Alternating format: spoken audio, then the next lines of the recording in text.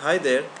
So this blog on SSAS is on currency conversion. Usually when we develop a cube, the measures which are aggregated are usually done in one currency.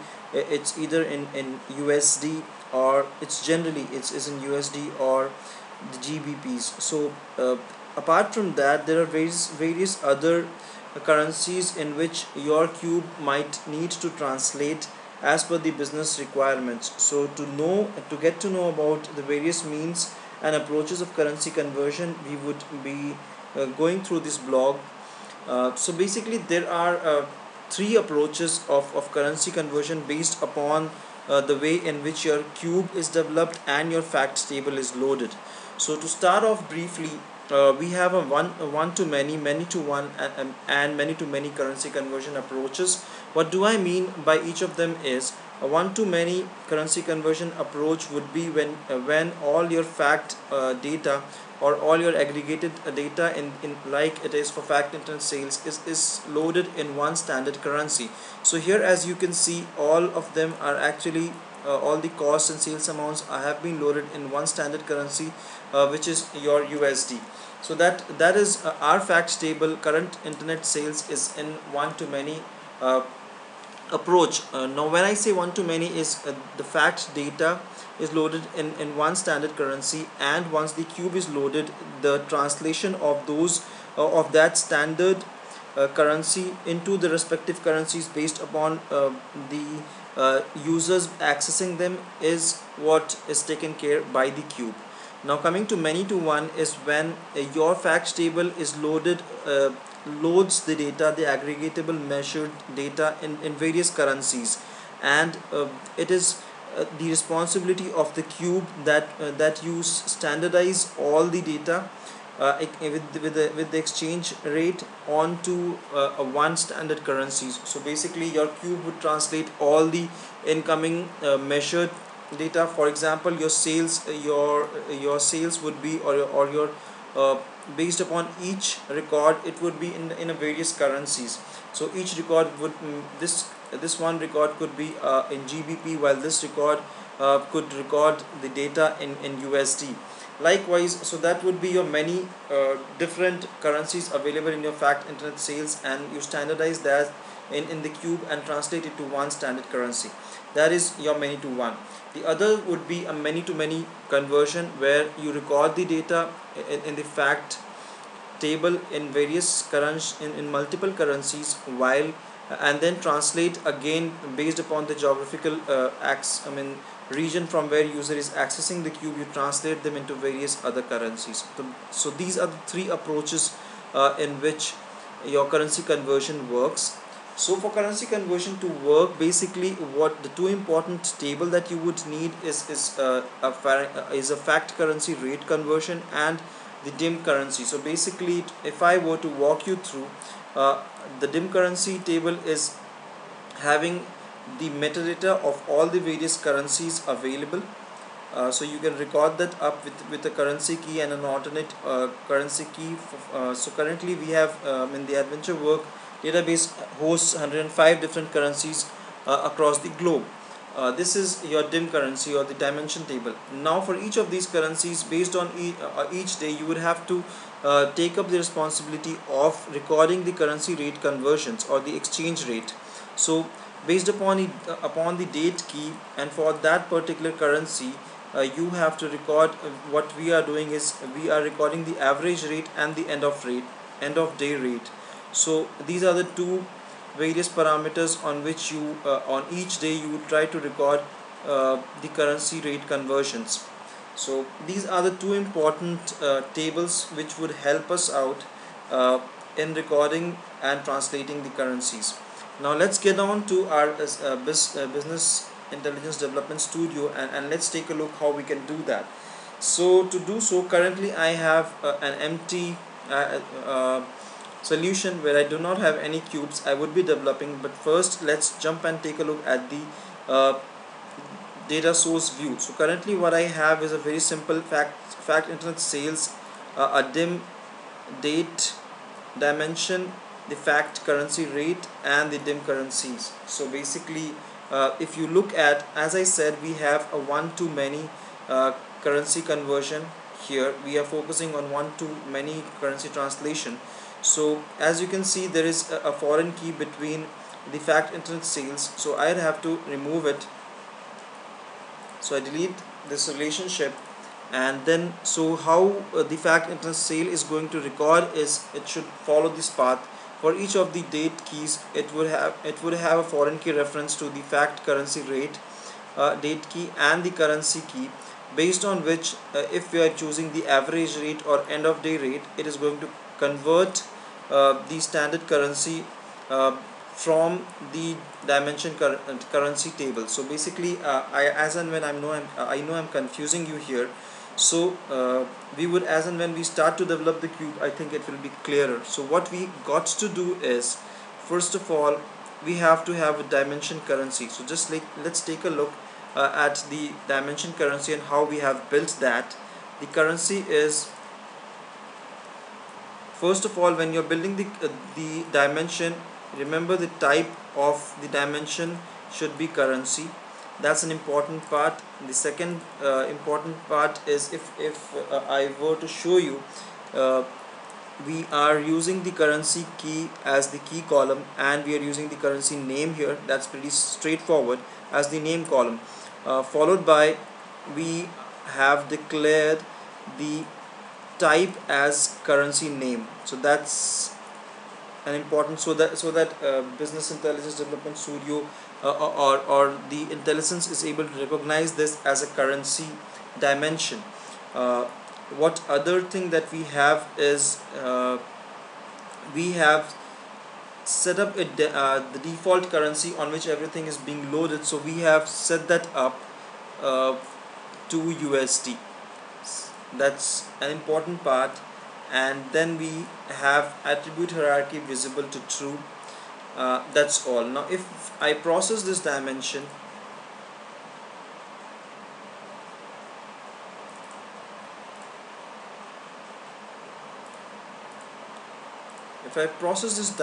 here, I get all the various currencies picked up from the dimension key, dim currency table. That's the result.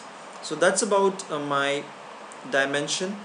And now let's start building the cube. So I start with the cube wizard, and I say, let's use an existing table. I use fact internet sales, and I have to have a measure fact currency rate, which is the measure for converting. So I'll not use all the measures, I'll just use the sales amount, and let me use average rate. We can use end of day rate or average rate for conversion. So I'm going with the average rate for each day.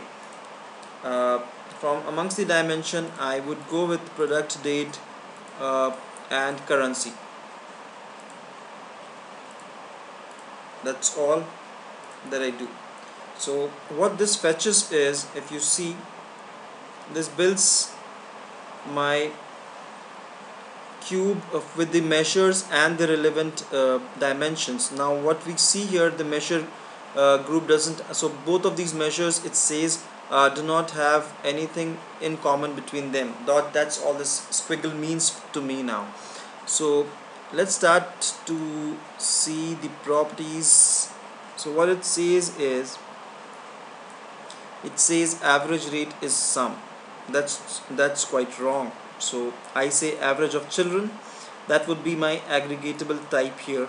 And let's also see the properties here. It says regular, so I have to declare that as exchange rate, so that the SSAS picks that up as an exchange rate for currency. That's all I have changed here to. And next I move on to internet sales. Let me review that. So that's good, that looks good. And again the sum, so that again looks good. So if I go to dimension usage, I see there is a dimension key which is in common between fact currency rate. So what I do here is I add a regular dimension currency key and say OK. now my squiggle should disappear, because now there is one dimension which is in common between these two. So let me process it up.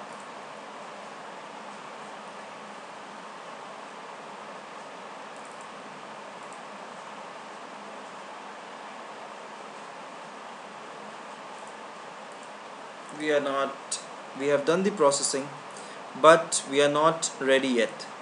So what I got to do is I have to empower SSAS with the intelligence for conversion. So I click on business intelligence wizard, I use define currency conversion, select the currency rate, and then you see you have all the currencies.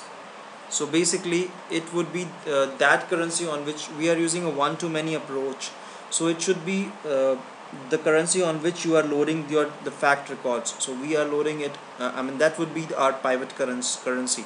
So I use US dollars, and here I can use any of them just for the conversion. So let me go with Canadian dollar, and this is US to, this is a mathematical conversion, so n US dollars per 1 Canadian dollar. So that's one to many, and that's the exchange rate. That's what I declare it here. I move on and I select the sales amount, since that is the only measurable, aggregatable and measurable figure that I have selected here for this example. And I have the average rate on which I would be calculating or converting the currencies for each of them. And here you see there are various options, as I explained, many to many, many to one, one to many. I go with one to many, and then I select all the reporting currencies. You can alternatively choose to pick only those currencies for your locale. So I select all of them and say next. So this is the summary of the changes that we have done. It says it is going to add a reporting currency, and then it's going to add all the currencies to it, and then the dimension reporting currency would be added, and it is going to also add some scripts basically. So that will be in your calculations. So basically if you were to make some changes in your calculations, that is where the script you would have to tweak them. So we have done that. So now if you see, you have a new dimension reporting currency that has been created here as well. They have been created. Now first and foremost, what I have to do here is I have to transverse to the DSV. If you see in the DSV, there is a view, data source view, that has been created here, which is actually a generated query, a simple query. If I were to copy it and paste it here, this gives you all the currencies and currency names. So if I were to select only 5 of the currencies, it would actually be only 5 in this generated or data source view. So that's my reporting currency. So I have to declare this as a logical primary key. The second thing is I have to have a foreign key reference, that's for the conversion. I've done that. Once that's done, I should go to the dimension wizard, and let's add a regular. So the currency key is a common attribute between the fact currency rate and the reporting currency, the newly added dimension that we have here. Although we have a many-to-many between the fact internet sales, if you see here, and the reporting currency, you have the currency rate measure, which is going to act as an intermediate handshake weapon for us. So basically now I'm ready to process my cube. Let's see. So we have it here. Now let me add internet sales. That is the complete sales amount. Let me add order date here, or wait, let's add it, order date, let's add product to product by category, then let's have the currency key here. So this is by default currently in dollars. Let's try to change from dollars to, let's select euro. So that's converting in euros for you. Let's now go with UK pound. So that was a quick introduction to currency conversion from one to many. This was through Business Intelligence Wizard that we have used. We can also do that manually, but I think this would be for newbies and for starters. You can use this, and you should be able to convert your currencies from one to another.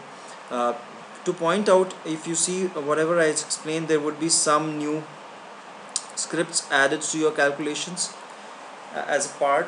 So that's again something which I missed out, and let me add and show you that.